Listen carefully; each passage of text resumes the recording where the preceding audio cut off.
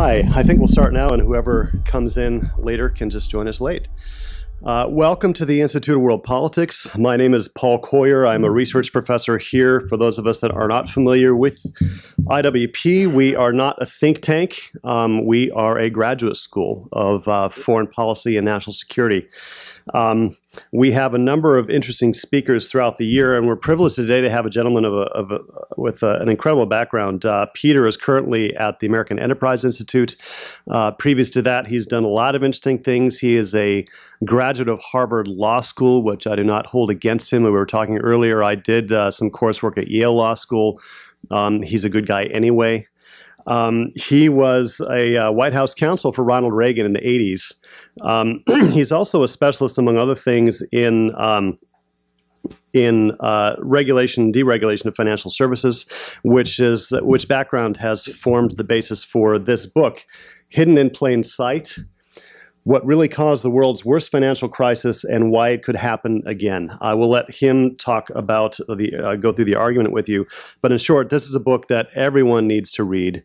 Not many people know this story. It is indeed what actually happened when people talk about the Wall Street securitizing these mortgages and everything they did. That happened within an environment, and a regulatory environment that made it possible for all that to happen. And when you ignore that, you really miss most of the story.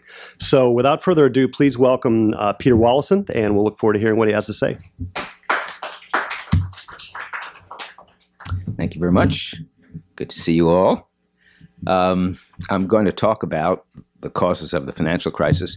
Paul didn't mention that I was also a member of the Financial Crisis Inquiry Commission, which was appointed after the financial crisis by Congress for the purpose of telling the American people and Congress and the president why we had a financial crisis.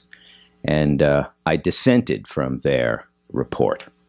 Their report fit in with the narrative that we've all heard, that we hear every day, and that is that the financial crisis was caused by excessive risk-taking, greed by the financial system, primarily the banks on Wall Street. I dissented because I had an entirely different view of what caused the financial crisis, and it was not lack of regulation of the financial system. It was U.S. government housing policy. And what I will try to do today is to explain to you how all of this could have happened. But it is fairly remarkable in a country where we get an awful lot of news, an awful lot of argument back and forth about major events that occur. And here we have a financial crisis that was, by most accounts, almost the same thing as the Great Depression, or the events leading up to and including the Great Depression. And we get only one side of the story about what happens. And indeed, it's a side of the story without any essential evidence.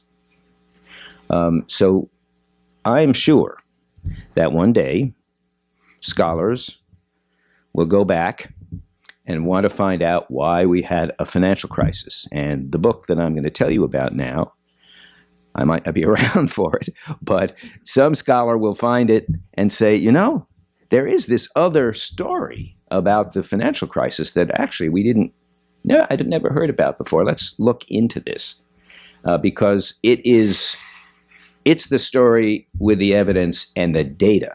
It is not the story that was simply picked up by the media as they were told by the government and as they were told by people who are interested in regulating further our economy. They picked it up and have talked about it, and it's the only thing that is known. So you will be privileged, as it were, to see a different side of the story, and you can decide for yourselves whether you think it's true. If you want more detail, it's in the book. And the book actually is the only only story about the financial crisis that has the data that demonstrates that the theory that I was pursuing is correct.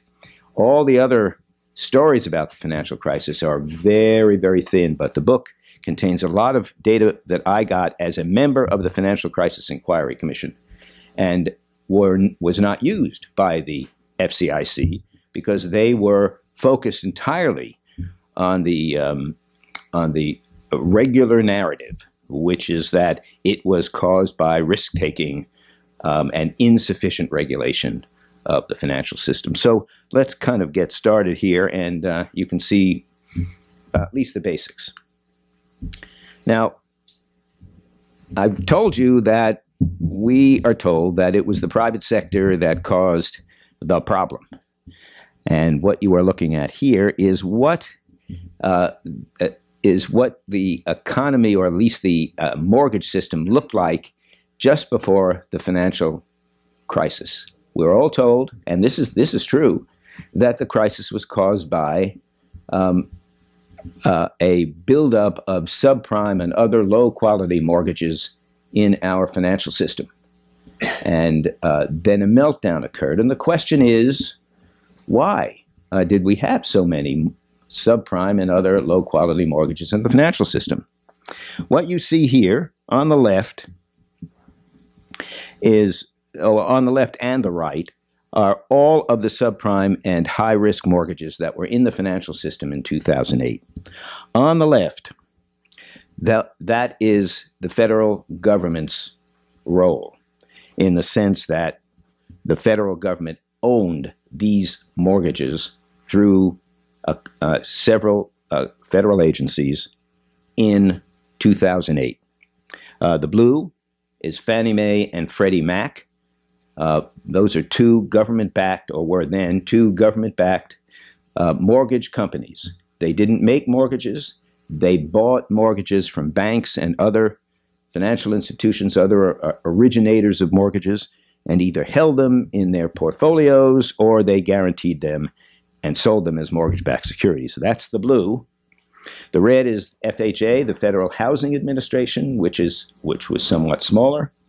And the green is other government agencies.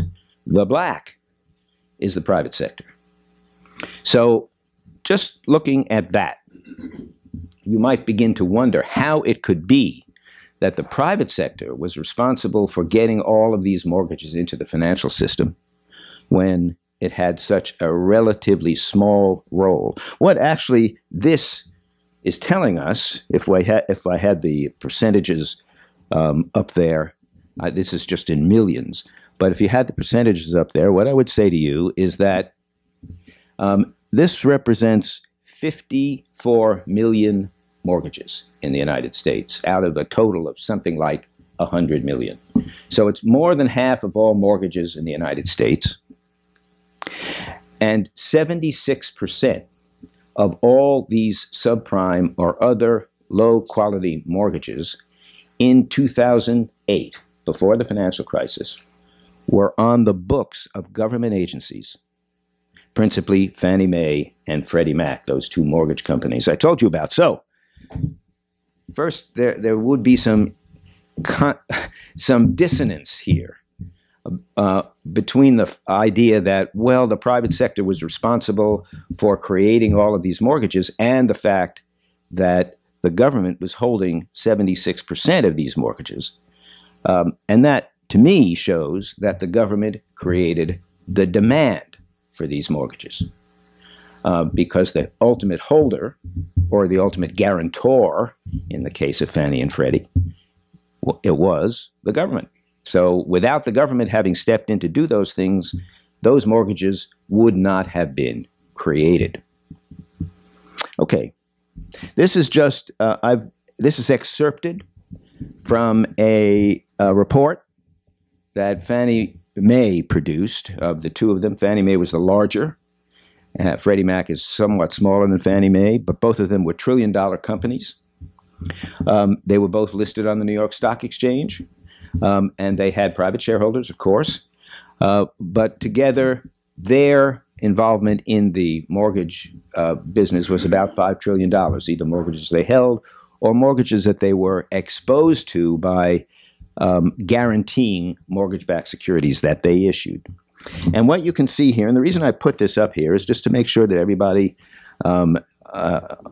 gets the size of the picture. What you have across the top: negative amortizing loans, interest-only loans, loans with FICO scores less than 620, and I'll explain to you what that means. You don't have to look at all of them, but the point is that at the end, in the yellow, at the very end, there's just about $878 billion in those mortgages, which is a little bit more than a third of all the mortgages that Fannie Mae and Freddie Mac held. That's just to show you that Fannie Mae and Freddie Mac were admitting, while the Financial Crisis Inquiry Commission was in being, that in fact they held all of these mortgages. This table, or the table from which this is excerpted, did not appear in the report of the Financial Crisis Inquiry Commission. So if you are wondering about whether that was a thorough investigation, using taxpayer funds to investigate what really caused the financial crisis, you should get a pretty good idea about whether it was from this. Okay. Now, these things have real consequences. When the idea is that the government's housing policies caused the financial crisis, there's a consequence. When the idea is that the private sector, the financial system in general, banks and others created the financial crisis, there is a consequence. Ideas have policy consequences. What you're looking at is the result of the conclusion that the financial crisis was caused by the private sector's risk-taking and irresponsibility. And what we see here in the gray, with the black in the middle of it, in the gray, that is all of the recoveries from recessions since the middle 1960s. The red line at the bottom is our most recent recovery since 2008. And why is the most recent recovery so slow in relation to all the others? And the answer is because in 2010, responding to the idea that it was risk-taking by an inadequately regulated private sector, Congress adopted something called the Dodd-Frank Act, which is still in being, and which was the most repressive, restrictive regulation placed on the private sector, private financial sector, since the New Deal. I don't think there is another way to explain why the recovery from the recession was as slow as it was this time, unless you look at the Dodd-Frank Act. And a lot of the debate that we're having right now, and you'll see it in the papers, or hear it in the media and so forth, what you hear is, well, if we made any changes in this Dodd-Frank Act, we're going to have another financial crisis. And why is that? The reason is that the private sector was out of control. They weren't sufficiently regulated. And it is the Dodd-Frank Act that is keeping us from having another crisis. But in fact, the likelihood is we are headed for another crisis, not because we are going to make any changes in the Dodd-Frank Act of any significance, but largely because by not addressing our housing policies, the government's housing policies, we are allowing the same things to happen. And I will get to that in a minute, so that in 5 to 10 years from now, there's a very good chance that we will be in exactly the same position we were in 2008, and we will have another crisis. Now, well, how did this all come about? How was it that the government got involved in buying all of these terrible mortgages? What I'm showing you here are something called the Affordable Housing Goals. These were adopted in 1992 for the purpose of making sure that people of limited means, low income, moderate income people, were able to get mortgage credit. For many years, up until 1992, Fannie Mae and Freddie Mac, those two mortgage companies I mentioned before, dominated, and still dominate, in fact, the housing finance markets. And they had one strict position on almost everything, and that is they would not buy a mortgage that was not a prime mortgage. And what was a prime mortgage? A prime mortgage was normally 10 to 20% down payment, a FICO score, which is a credit score of not less than 660, and a debt-to-income ratio, that is the ratio between what your debts are in relation to your income after the closing of the mortgages, that was not more than 38%. So that makes you a pretty good mortgage credit. And that was their standard. They were run by the government. They were backed by the government. They were regulated by the government, but they were private companies on the New York Stock Exchange, and so they were interested in profit and stability and so forth, and so they would not acquire subprime mortgages. Congress didn't like that idea because they thought that the reason our home ownership rate in the United States was at 64% and had been for almost 30 years, since the mid-1960s, was not going up was because moderate and low-income people were not given access to mortgage credit because of the standards that Fannie Mae and Freddie Mac were putting into place. So the affordable housing goals were an effort to remedy that. And what they were basically was a system of quotas. They started out with this. For every mortgage you buy, for all the mortgages you buy in a particular year, 30% of those mortgages have to be made to people who are at or below the median income in the places where they live. That was a standard that began in 1993. In 1996, the Department of Housing and Urban Development, which was given the authority to adjust those quotas, to principally to lift those quotas, began to raise them and somewhat aggressively. So what you are looking at here, the black line is the quotas in each of these categories, and I'll explain the categories very briefly. The black line is the quotas. And you can see how Fannie and Freddie, the red is Fannie, I think, and the green is Freddie, were complying with that increase in the quotas. And by 2008, the main quota, the low and moderate income quota, that is anyone below median income, was low and moderate income, that was 56%. And you can see it on there on the top line.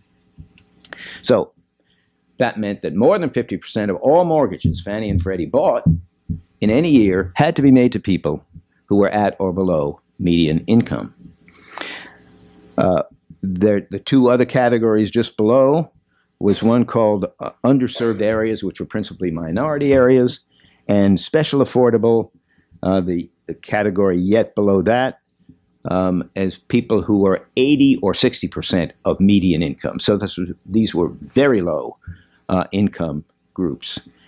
And you can see the categories went up in all of those areas, but they went up faster, as you can see on the chart, in the underserved areas and the special affordable areas. But nevertheless, even at the highest low and moderate income category at the top, it was 56%. So Fannie and Freddie had to find mortgages. More than half of all the mortgages they bought had to be made to people below median income, at or below median income.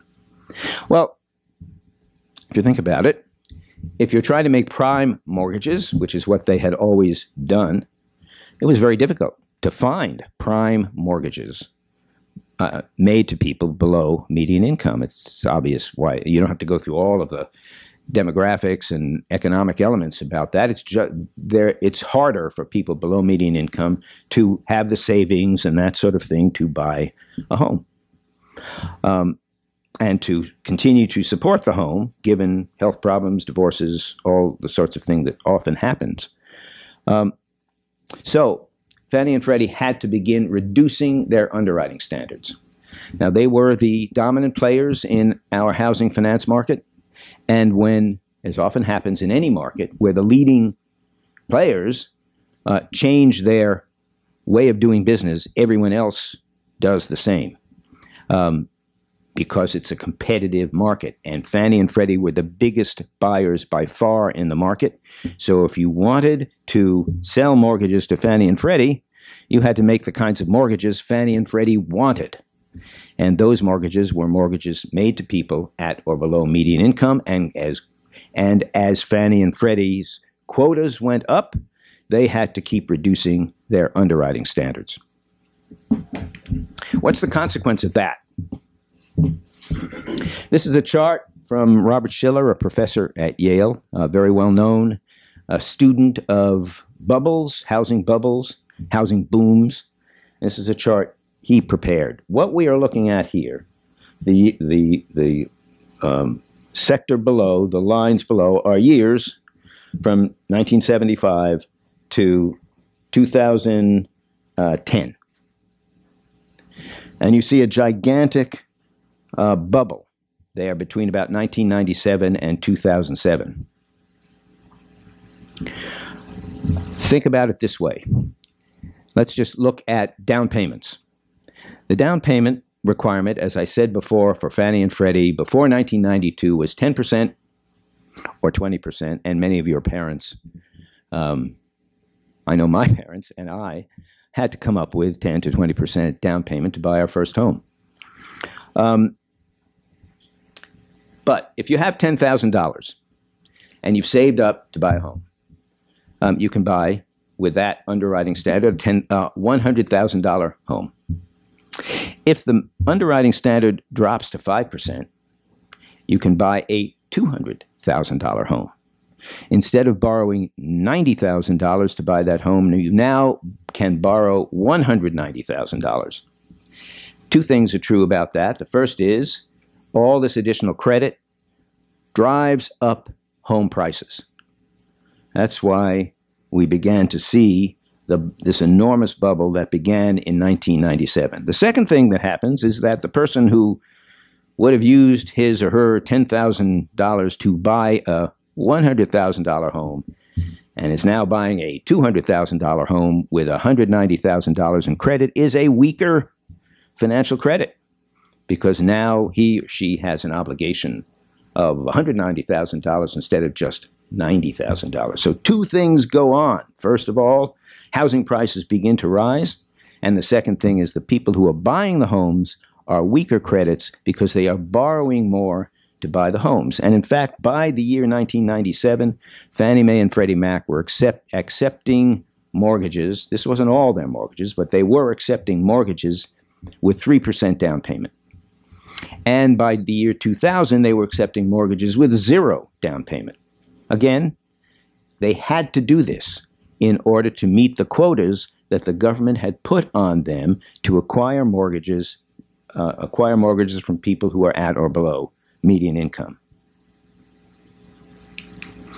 Okay, we then get to 2007 and 2008. In 2007, housing prices had gotten so high that it was really not possible, no matter how concessionary the lending was, no matter how willing banks were to make concessionary kinds of loans to get you into a house, people couldn't afford the houses.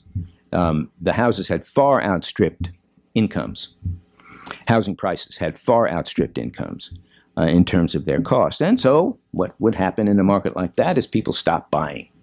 And when people stopped buying, the mortgage market began to fall apart. And what you're seeing here is not the mortgage market as a whole.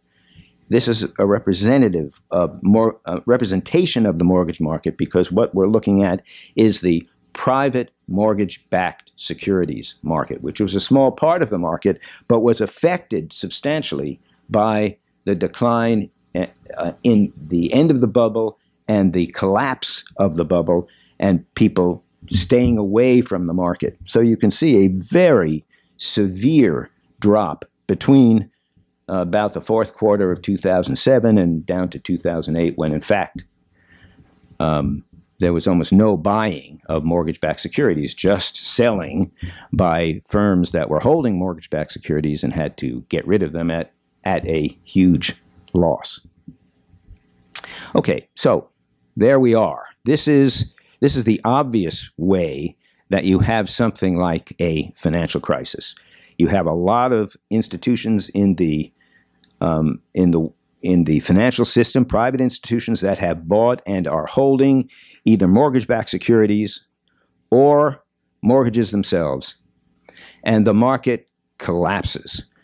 The economists call this regressing to the mean, which means that you just go back to the underlying rate that if you looked at it over a century, you'd see an underlying rate of growth. It regresses to that mean, and that's what happened. And the losses throughout the country were 30 to 40%, which was far, far in excess of any financial crisis or any creation and collapse of a bubble we've ever had. Just to go back for a moment, you can see two bubbles before that, or booms, or whatever you might want to call them. One was in 1979, and another was in 1989, and those rose and fell. They were kind of like waves on the ocean. They were nothing like what happened between 1997 and 2007. And when that one collapsed, something no one in the business had ever seen, and that is a collapse of 30 to 40% in mortgage values. The usual collapse was 3 to 4%, and it was usually regional. It would happen in Texas, or it would happen in the Midwest, or it would happen in California, but it was never across the country. And the reason, of course, is that Fannie and Freddie did business across the country, and they made these kinds of weak mortgages well before anyone even considered what the consequences of that would be. So that in itself did not necessarily cause a financial crisis. I'll go into one more chapter in the book that really explains, I think, more fully what really happened after that. We have the collapse of this huge asset. Mortgages are about $11 trillion, maybe about 1/5 of our economy. Collapse in the value of home mortgages. Many people losing their homes and being unable to keep their homes, and banks unable to carry these mortgages because they have no value anymore. This is the kind of thing that went on, but that isn't sufficient to explain what happened, because what actually happened after that were a couple of blunders by our own government. This was the Bush administration in 2008, which made things much worse. And that is that in March of 2008, an institution, a financial institution called Bear Stearns, and many of you may have heard the name. It was a Wall Street firm, not a commercial bank, not insured in any way by the government, but a large securities firm, investment firm, about $450 billion. But Bear Stearns was one of the heaviest investor in mortgage-backed securities and in the housing market in general. And Bear Stearns was looking very weak, and it seemed as though it would fail.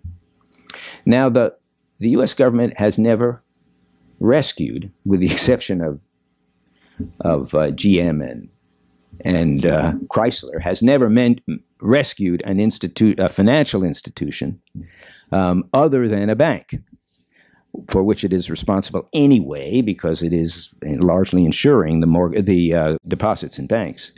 But for reasons that are still not entirely clear, the Secretary of the Treasury and the Chairman of the Federal Reserve decided that they would rescue Bear Stearns. And they did it by providing J.P. Morgan Chase, one of the very large one of the very large bank holding companies on Wall Street, now the largest bank holding company on Wall Street, with some subsidized support to buy Bear Stearns. And they did. Now, what the result of that is that all of the creditors of Bear Stearns, and as I say, it was a $450 billion firm, so there were probably at least $400 billion in creditors out there. They were all rescued. They all became the creditors of J.P. Morgan Chase, this gigantic bank holding company. So they were saved. Now, what would you think if you were the manager of one of these companies? Your reaction would be, oh, wait a minute. I don't really have to worry so much about the fact that my creditors might run for fear that I'm going to fail, because the government actually is going to rescue all the creditors.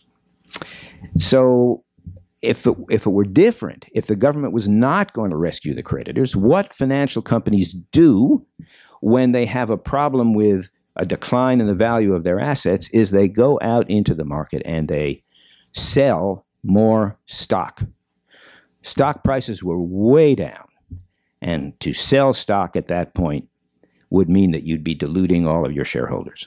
So what you do is you say, I'm going to try to tough it out, because actually my creditors, I don't usually worry about my creditors, but if they leave me, I'm in trouble. So if I can avoid diluting my shareholders by buying more, selling more equity, I'm going to do that. I'm going to wait it out. So very few firms issued new equity in this period because the stock prices were so low, and they figured the creditors would be all right. And the creditors thought the same thing. After all, Bear Stearns was a $450 billion company, but it was the smallest of the large non-bank financial institutions on Wall Street. And along then comes the later years, the later part of 2008, September of 2008, and the Treasury Department then takes over Fannie Mae and Freddie Mac. Now that's understandable, because they were government-backed and government's responsible for them anyway, and they're in serious trouble because of all the bad mortgages they had bought. So Treasury Department took over the operations of Fannie Mae and Freddie Mac. But to the market, that was a real shock, because nobody knew that Fannie Mae and Freddie, at least nobody seemed to know, that Fannie and Freddie were buying mortgages that were not prime mortgages. People assumed that they had always continued their traditional business of only buying prime mortgages. And when the Treasury had to take them over, the assumption of many people and many investors was, oh my God, this is not a subprime mortgage problem. We have a problem among prime mortgages. And they ran from all kinds of financial institutions in the first week of September 2008. When that happened, then people looked at Lehman Brothers. Lehman Brothers was the next largest non-bank financial institution on Wall Street, and that was about 50% larger than Bear Stearns. And so everyone assumed, okay, Lehman Brothers will be taken over by the government. Someone will be paid by the government to take control of Lehman Brothers, just as J.P. Morgan Chase was paid to take control of Bear Stearns. But at that point, the Secretary of the Treasury, whose name was Hank Paulson, lost his nerve, and he said he would not bail out Lehman Brothers. So Lehman Brothers was allowed to fail, to the shock of everyone in the market. So we had two terrible things happen within a very short period of time. The collapse of mortgage prices in the United States, which put all kinds of financial institutions in trouble, and then the government first indicating that it was going to save the large institutions and then failing to do so. And that caused the chaos that followed the failure of Lehman Brothers, the chaos which we now call the financial crisis. So that's the story. That's not a story you have heard. It's not a story you are ever likely to hear, because there's just nothing but this book telling this story, and it tells it with an awful lot of data that I collected while I was at the Financial Crisis Inquiry Commission, and after I was at the Financial Crisis Inquiry Commission, when all of their files, most of their files, became available to the public, and I was able to learn things that I hadn't seen or learned when I was a member of the commission.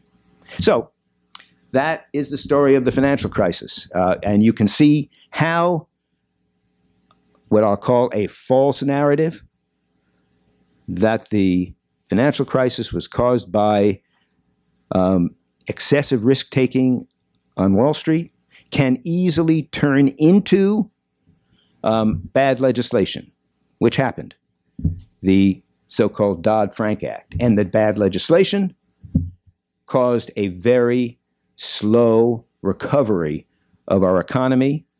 And you might, depending on whether you like Donald Trump or not, you might well say, well, it was the slow recovery of the economy from the financial crisis that resulted in Donald Trump's election, because so many parts of this country are filled with people who were unable to get jobs, and even if they had a job, did not have the kinds of increases in income that they had become accustomed to because of this very slow recovery. So we have it all. We have an odd situation in which people are not fully informed about how we got into a financial crisis. Because they were not fully informed, they watched Congress impose tough regulation on the financial system. The tough regulation caused a very slow recovery and brought us to the position we are in today. So thanks very much for your attention. I gather there will be questions, or can be questions, and I'll be happy to answer them. Thank you. Yes. I think you're right. I think we're all moving towards still looking back and what actually happened.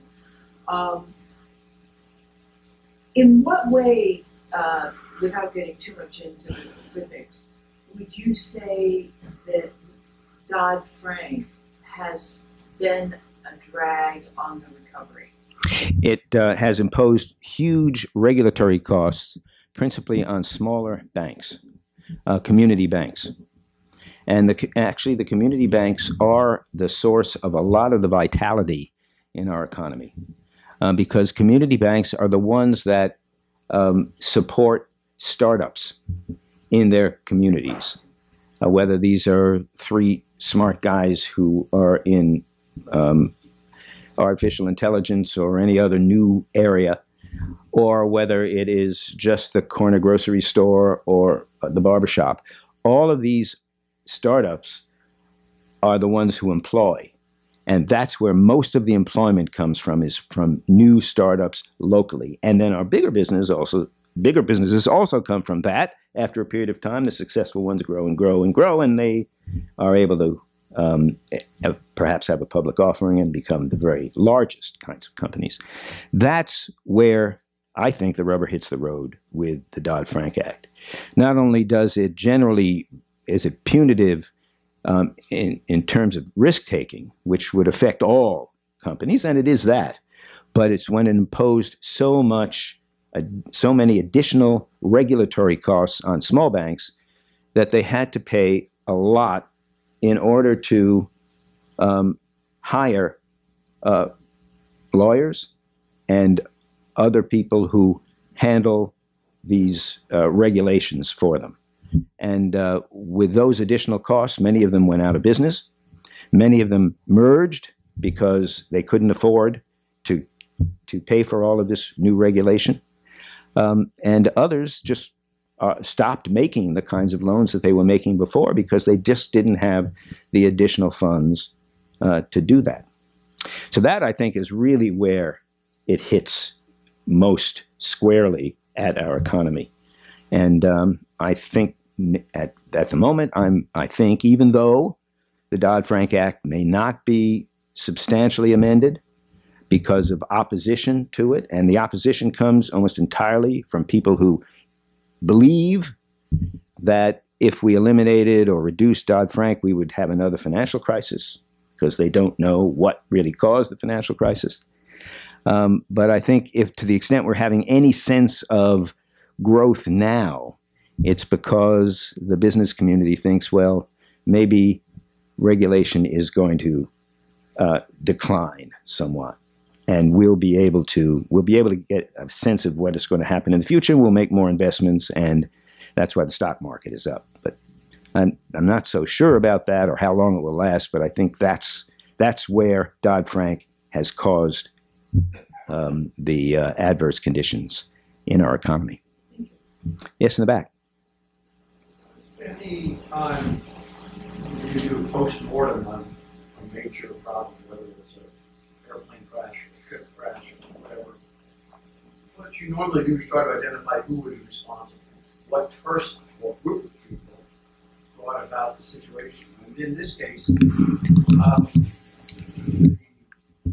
problem as you described it occurred over a period of at least a decade, maybe a decade and a half, across two different administrations, a Democratic and Republican administration. Putting aside that the buck stops with Bill Clinton and George Bush, there were actually people who were moving this process in the direction you're describing. Other than 1,500 GS-15s got on board or whatever, can you identify who you think is responsible for setting the course that you describe as, creating? Well, yeah, I mean, you really have to, it's not just creating, but it's also sustaining the system.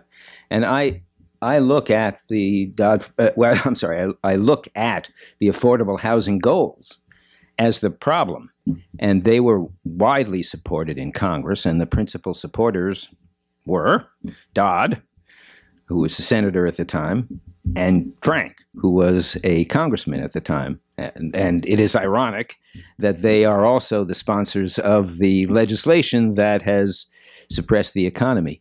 But the idea was, at the time that the affordable housing goals were adopted, was that we are going to help sectors of this economy, people in this economy who are unable to get the credit to buy homes. Perfectly good idea. We'd love to be able to make it easier for people to buy homes, but they chose the wrong method for doing that.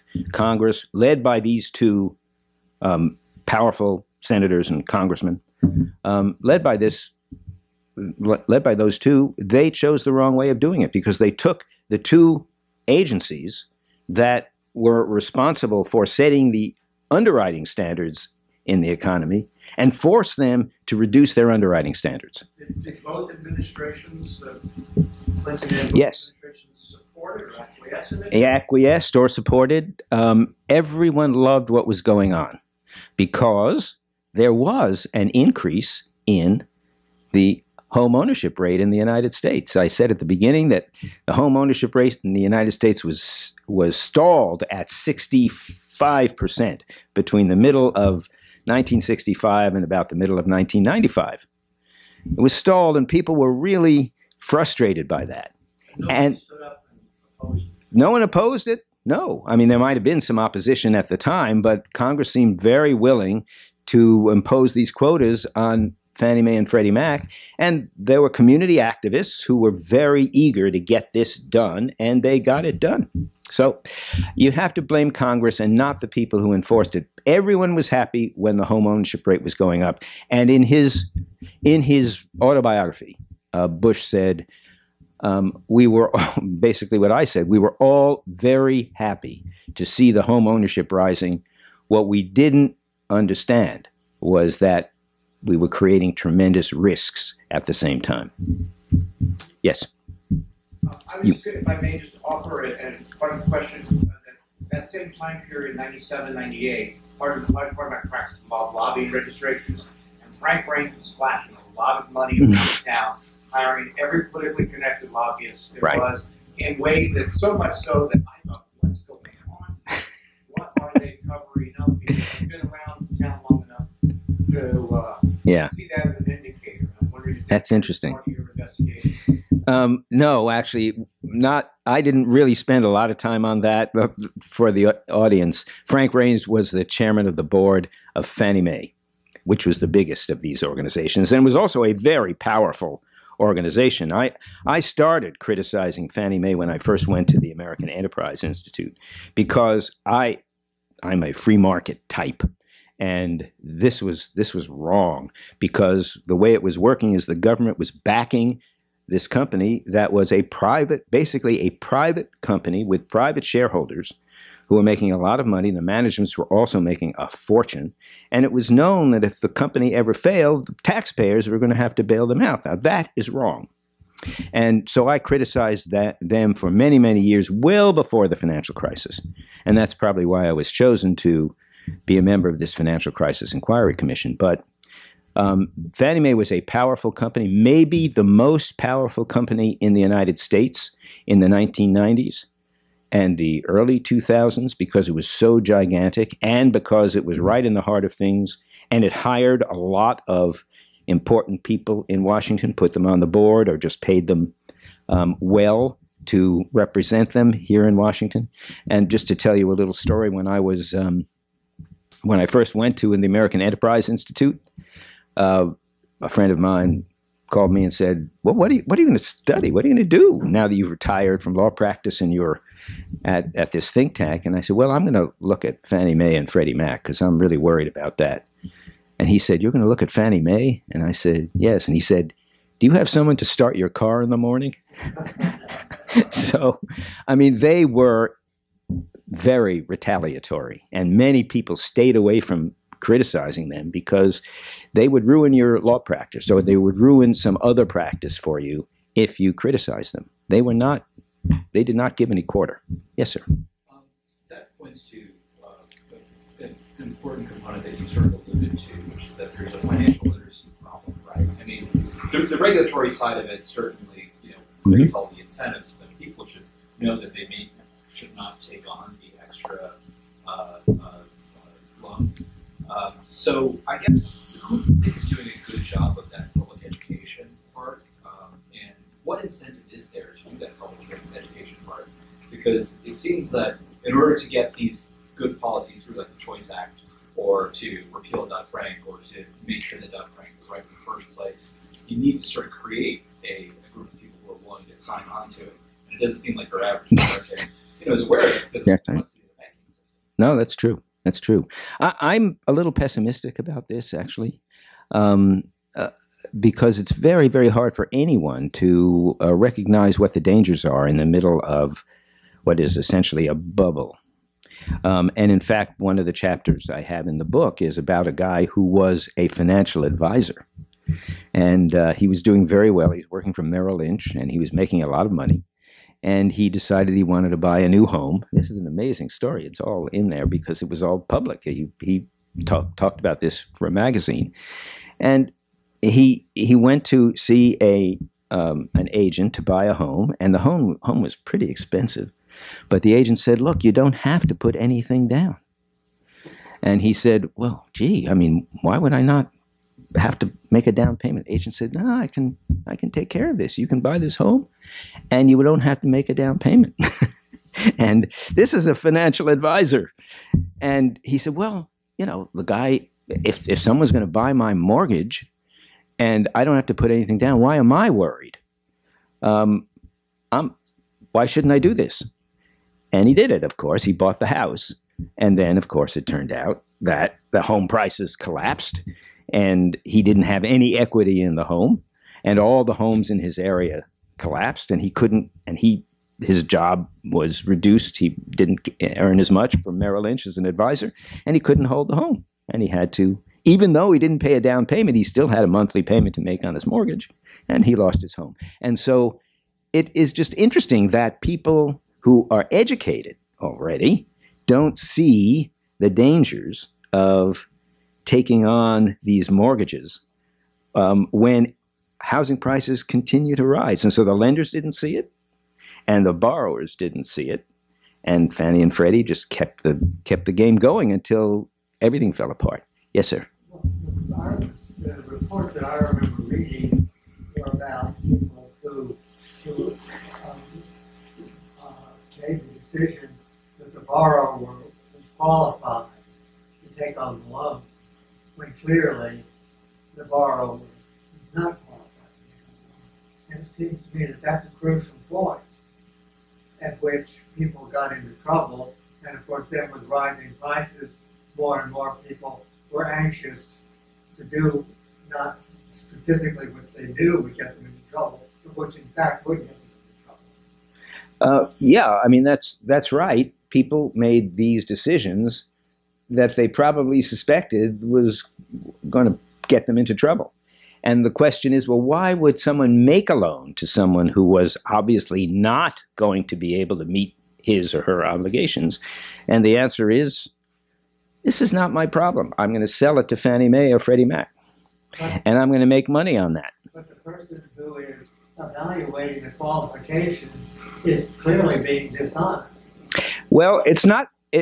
It's dishonest in one sense. You're not required to be honest with people. They are supposed to be honest with themselves.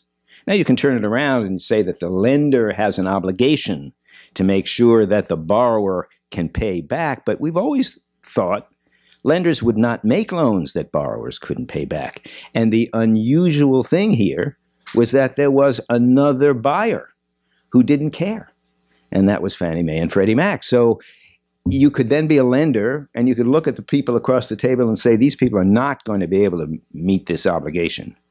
But then on the other hand, you might say, we're in the middle of this, housing prices are going up. These people are buying an asset that is going to be worth 10% more next year than it's worth right now. If they keep it for if they can make the payments for 2 or 3 years, they're going to have an asset that is worth 30% more than what they're paying right now. So they're not crazy to do this. It's only when we look at it in hindsight and we see that, in fact, they couldn't even get through the first year of paying on the mortgage, that we realize that it was something foolish for them to do. Not necessarily with houses, but bubbles have been taking place. I think it was one in Holland in the early 18th century. Tulips. Right. Tulip bulbs, right. And those have been going on for a long time. And people should realize when you're in a bubble that you are in a bubble. You know, this professor at Yale, I forgot his Schiller, Bob Schiller. He studies bubbles. And he writes a lot about bubbles, and it's deeply psychological. But there is something to be said about this, and he wasn't able to tell that we were in a bubble. He thought, well, we probably were in a bubble, but the way you could tell this, he was writing in the mid-1980s, well before 2008, like 2004, 2005, and he was saying the way I think that we probably are in a bubble is because if you study the reason people are buying, people are telling pollsters that they're buying because the house is going to be worth more the next year. And so that's a bubble mentality. That's how he looks at it. But it is only one way to devise that. But most of the time, you don't know when you're in the middle of a bubble that you are. You think, and there were plenty of things published at the time. I read a lot of them because I'm interested myself in this. And the publications at the time were saying, well, you know, we have a growing economy here. And people are buying second homes and third homes. And, you know, beach properties and things like that. And the question is, when that is happening, is this reality? If it's reality, then I ought to get on the train and go along. And if they could foresee that in 2008 everything was going to fall apart, you would then say, well, it wasn't reality. Then they were foolish for doing this. But it's very hard to blame anyone for, in the middle of a bubble like that, to be able to really tell that things are going to collapse. So it's the people who are responsible are not the people who borrowed the money to buy the homes, not the lenders who lent them the money to buy the homes. It was, in my view, it was Congress setting up a system in which the government, in effect, was forcing down the quality of the mortgages and then themselves helping the bubble along by buying all of these mortgages and increasing housing prices by doing that. Woo! Got a lot of questions here. Not a question. In Florida, it took about 5 years to clear the foreclosure. Uh-huh. I mean, the courts were just crowded. Oh, yeah. Oh, absolutely. And look, there's some that aren't cleared yet. Some people still have foreclosed homes they're living in. Yes, sir. So, sorry, you said we are heading to ratify this might be. So that's an assumption, I believe. But how is it going to happen if it's going to happen? Is it the same fashion that in 2008? Yep. Is it what measures are we taking? And are we in the bubble right now? And how we know like that? We don't know, but that little chart doesn't go far enough along. But at AEI, we're doing studies on this, and we're about, if this were the 2010s, we're about here. So the prices have gone up about that much, and then the real bubble mentality has not really started. But why is that happening is the question. Why is this going on? And that's because of government housing policy. And the reason it works that way is that the government is making very concessionary loans. Fannie Mae and Freddie Mac right now, at the request of the Obama administration, are accepting 3% down payment mortgages. Now, when that happens, that means people are borrowing 97% of the value of the home in order to buy it. And when you do that, it pushes up the cost of the homes, and that's why home prices are rising. And they will continue to rise as long as the government insists on making these very concessionary loans with hardly any down payment at all. And we're headed into exactly the same situation where eventually the bubble gets out of control because people begin to realize, and in some areas this is already true, you've got 10% increases in the value of homes in the area. And so people think it's a really great investment to go in and get that home that you've always wanted. And the bank will lend you 97% in order to do it. And then, of course, we're setting ourselves up for exactly the same problem 5 or 10 years from now. And the reason for this is that we misdiagnosed the real cause of the crisis in the first place. So we attacked Wall Street and the financial system, and we left untouched the mortgage and housing finance system in the United States. It's simple as that. Yes, sir. I heard Mr. Greenspan was at the time very optimistic and the attitude that subprime loans. So, do you think he or Ben the bank might be responsible for the bubble? And that also global regulation of Obama's administration's positions. I didn't hear the last second part of your. So I don't know. So your evaluation on Obama's administration. My evaluation of that, yes. Okay. Well, turning first to Greenspan, he was for part of this time, in the 1990s, and into the early 2000s, he was the head of the Fed, and he did not complain about the rise in home prices. But again, my view is if I'd been in that position, I wouldn't have complained about it either, because you don't know what the underlying cause is. There are several things going on here that nobody knew, including Greenspan, because I know him pretty well, and we've talked about it since. Nobody knew. I say nobody, but very, very few people knew that Fannie Mae and Freddie Mac were buying non-prime or subprime mortgages. They didn't say it, and in their reports to the SEC, they said our exposure to subprime mortgages is less than 1% or minimal. And I showed you the chart that is not less than 1%. And these are the mortgages that are subprime and otherwise weak mortgages, and they have $838 billion worth. That's not less than 1% of their total. And so they were not telling the truth, but it was really not entirely clear to everybody what they were doing, and nobody knew.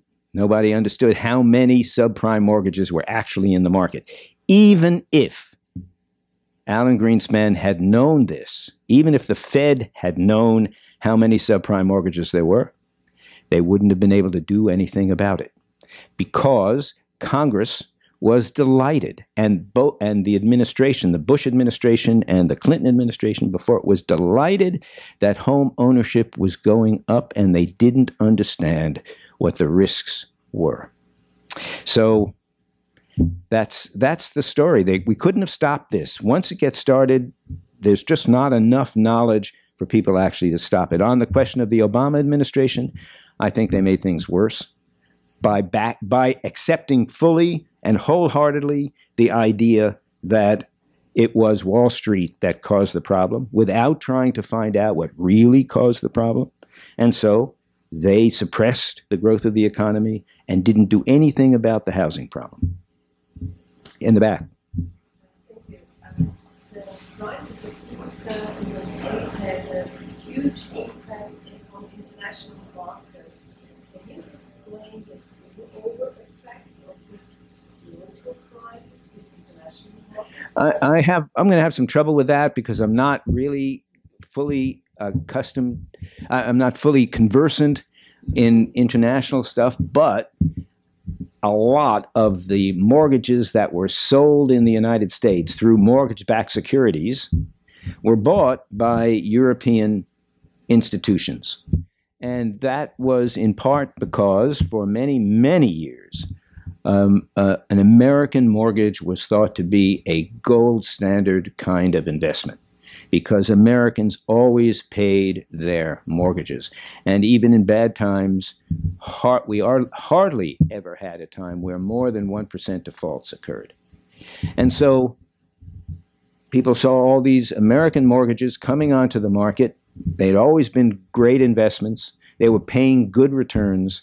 And so Europeans individually and European financial institutions bought lots and lots of them. And that caused a lot of trouble for the Europeans when the American market went south. Yes, sir. Just to follow up on the last question, it's true that there were repercussions of the 2008 crash. They were global, and particularly Europe was affected. As we all know, the finances of the European Union today are very precarious. Particularly recently, the situation in Italy threatens to turn into another Greece. Would you like to speculate what might be the consequences of, let's say, that kind of a crash, which is 10 times as big as Greece, right, on the American financial markets, and could this perhaps be the bit that fits the stock market? I can't really do that effectively. I think if Italy were to collapse financially, it will have a major effect in Europe.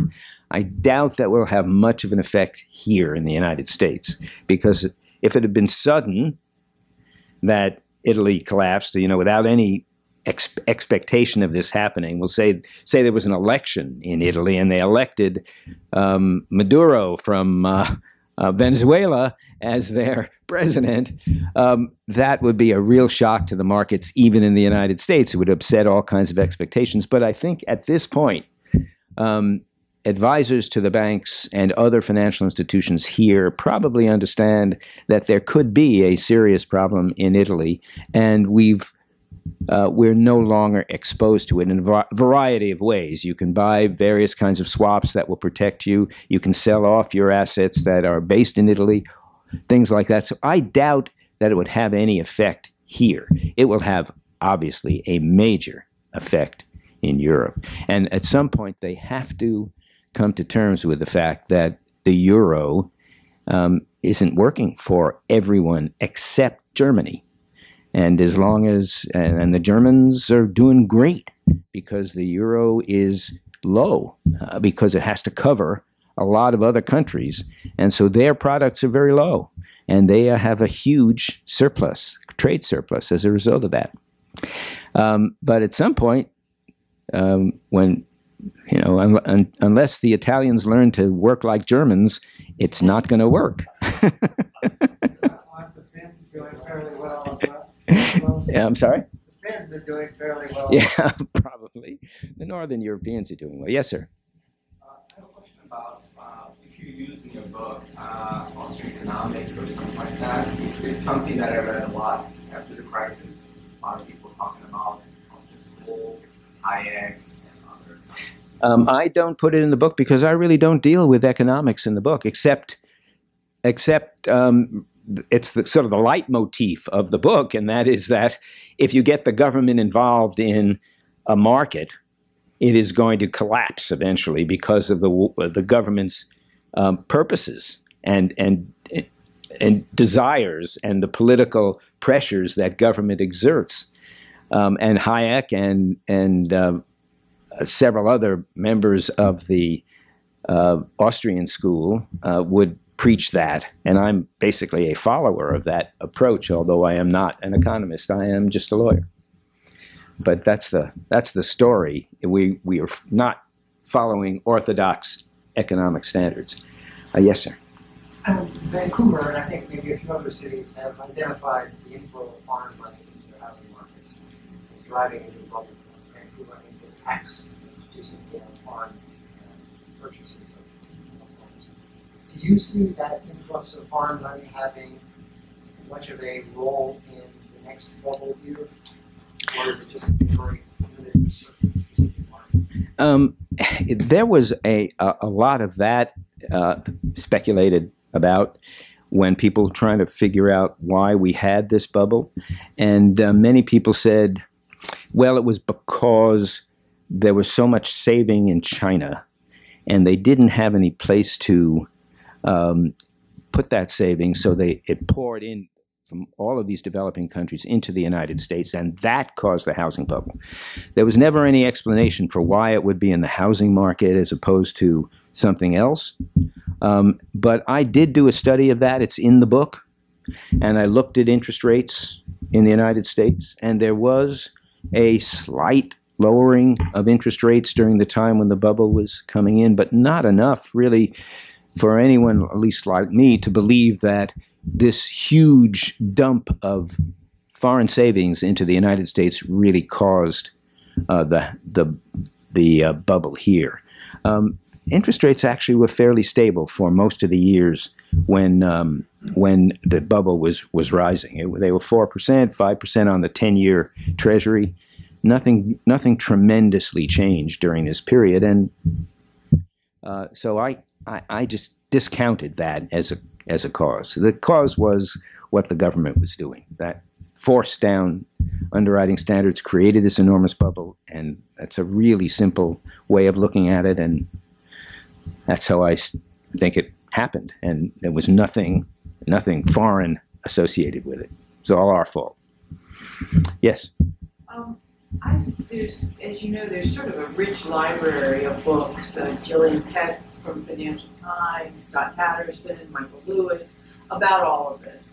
And in fact, a lot of them do really hammer Freddie Mac and Fannie Mae, Frank Raines, etc. In retrospect, isn't it more complex than one? There may have been, a major driver, but it was kind of a perfect storm of greed, at excessive greed at every level, in the sense that your average person was trying to use their house as a piggy bank. The mortgage originators were fraudulent in massive, particularly Southern California, certain regions.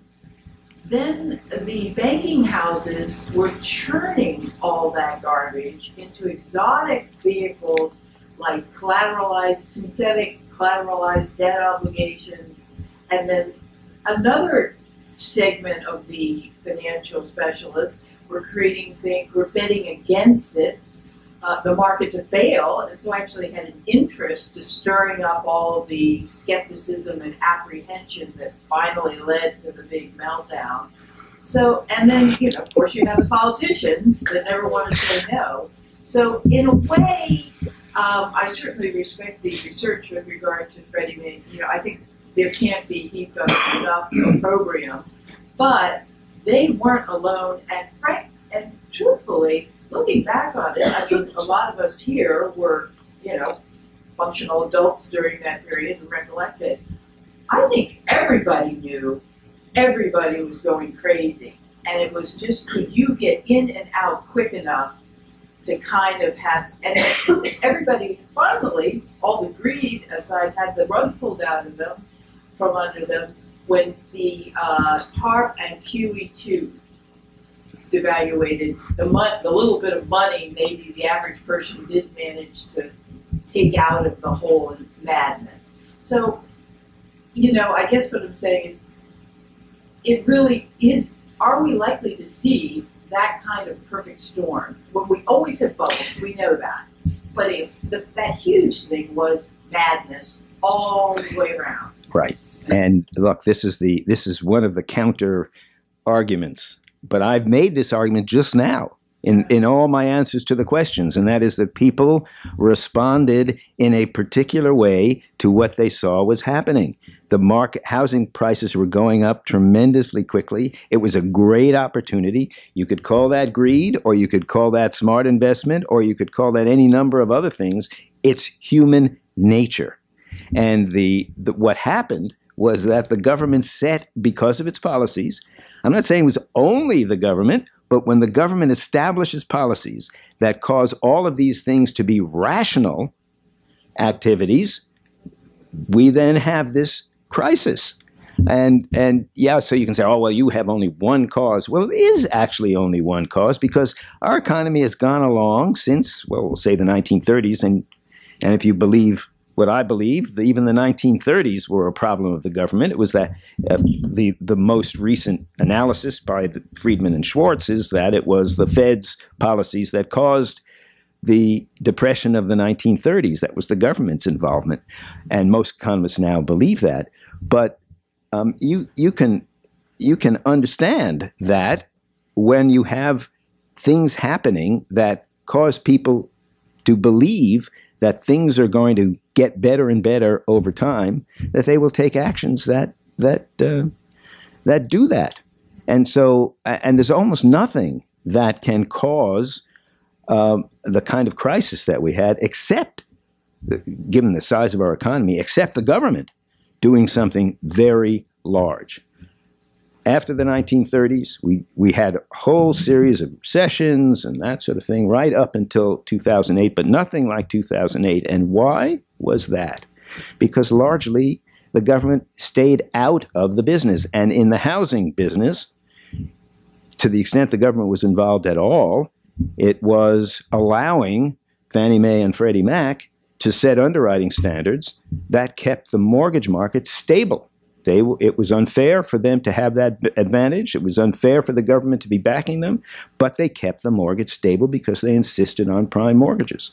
And once that particular standard was eliminated by government policy, and what did they say? Katie barred the door, and that's what happened.